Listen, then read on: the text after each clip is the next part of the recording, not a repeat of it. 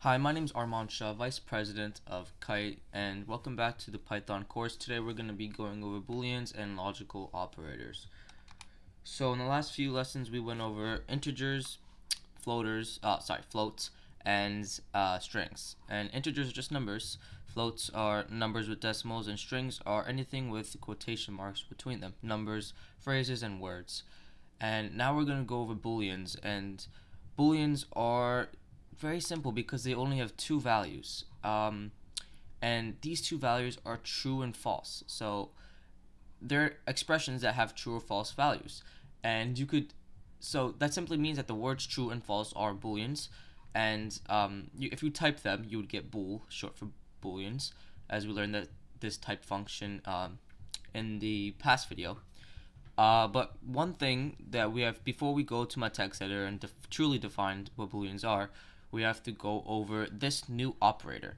So remember, operators are just functions like multiplying, dividing. This one is this two equal signs, double equal sign. And it's unlike the singular equal sign. So the singular equal sign, which we learned before, assigns variables, assigns values. It means x is equal to 4. This one kind of asks if two values are equal. So you could say 5 double equal sign 5, and that is true. 5 double equal sign 4, and that is obviously false. So it's more of a comparison operator. It compares if it is true. It always asks if it's true. So this one's asking over here, is 5 equal to 5? And obviously the answer is true. So I'm going to open my text editor. Replit is down at the moment, so I'm using my one I have downloaded. And we're gonna start with some booleans. So x equals true. So again, we don't have to write in string form because true is a Python reserved word. And I could say y is equal to false. So if we were to print the type of x,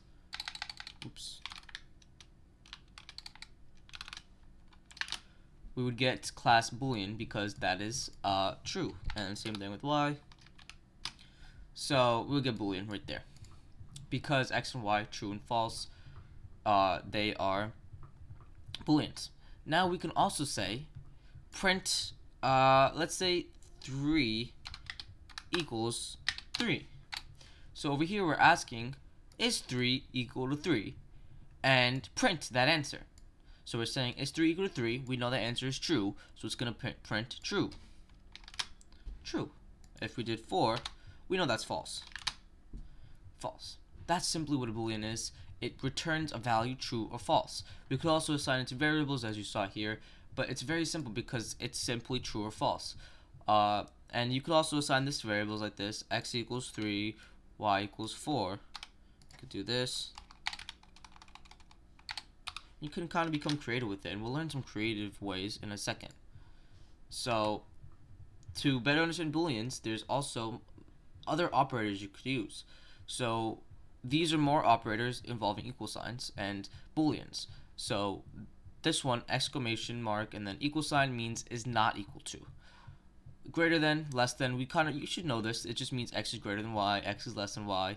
This one is x is greater than or equal to y. This one's x is less than or equal to y. Simple math operations. And we will use these, some of these we'll use in this lesson, and others we will use in the next lesson. Over here, the x is y is a little bit different than it's totally different from the equal sign because x equals y assigns x to y. X equals 3 assigns x to 3. When you're saying is, it's saying is the same as y. So it's not assigning variables. This is good for loops and conditional statements, which we'll learn in the next lesson. And x is not y is simply just the opposite. X is not the same as y. So you might not find a use of these immediately, but there is a strong use to them, which when you start learning more Python syntax, you'll understand.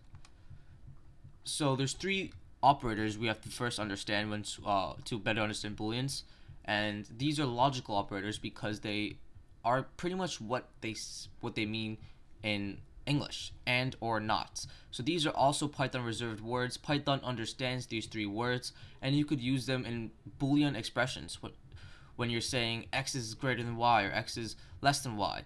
So for example, if I said x is greater than 0 and x is less than 10, then this would be true if x is greater than 0 and if x is less than 10.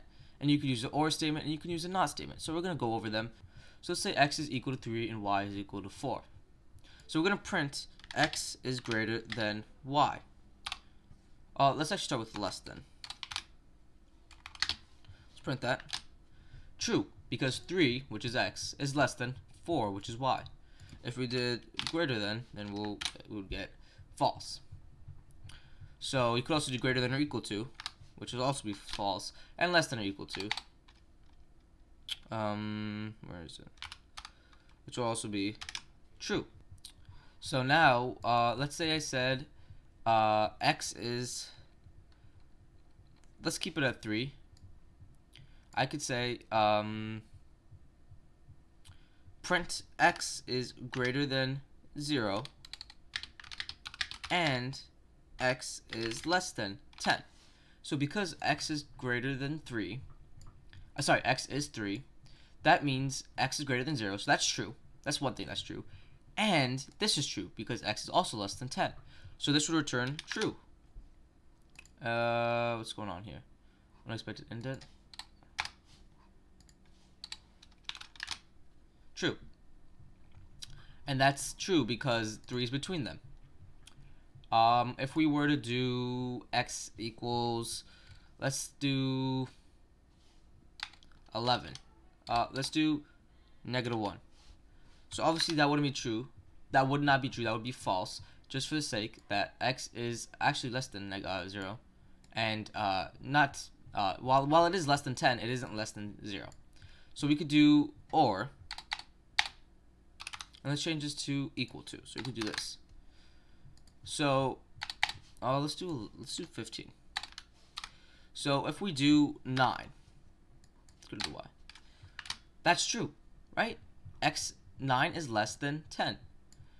We don't have to worry about the or because or just means either or, right? But if we did 10, that would be wrong because it would be false because x is equal to 10, not less than 10. Same thing with 11, or 111 and 11. But if we did 15, that would be true because x is equal to 15.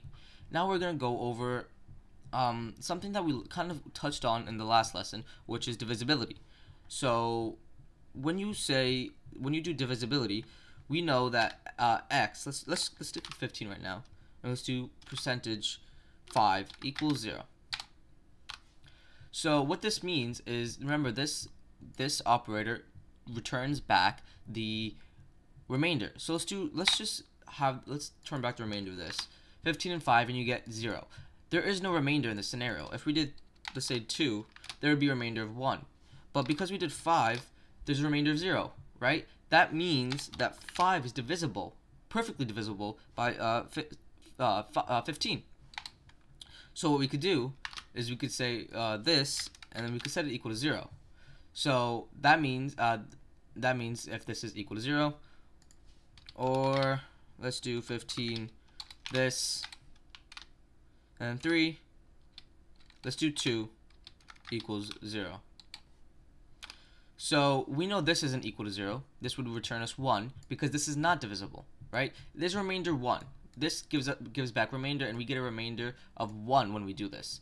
When we do this, we get a remainder of 0.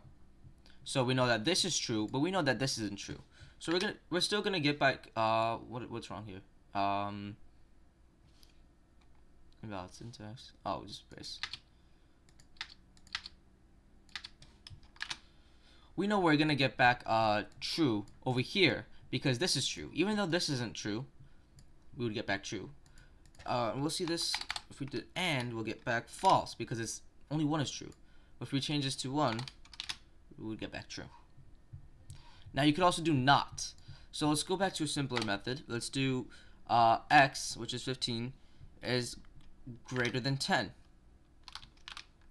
We know that's gonna be true. But if we said not x is greater than 10, we would get back false. It just returns back the opposite. It's just simply the negative version of it. It's saying not less than 10, which would mean, not greater than 10, which would be less than 10. And you could also do x, y, and let's just do 15 for the same. So print x is equal to y. you get true. If we print x not equal to y, you get false, because these are equal, so you get false, because x isn't equal to y.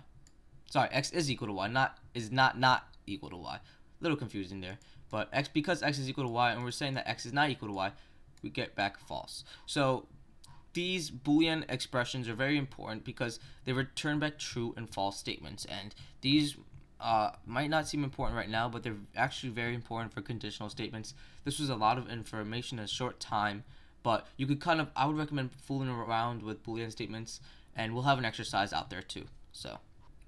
So the exercise today is actually not necessarily a coding exercise, more of a logical exercise. So it's a fun exercise. You have x equals true, y equals false, and z equals false. And that means simply the same, right? So we have a print statement, x and not y or z. The exercise is, what is the answer? What would if we run this program, what would the program print? Would it print true or false? So it's either one of those Booleans, and that's just simply the exercise. No coding, and don't cheat until you need to. And simply to check the answer, just recreate this program in your Replit or your text editor, and you could try to find out what the answer is. But we'll have an explanation for the answer later. So thank you for joining us. If you have any questions, click the link and below for the Discord channel, and over there there's open forums for you to ask any questions for us to help you with your assignments, their exercises, and more.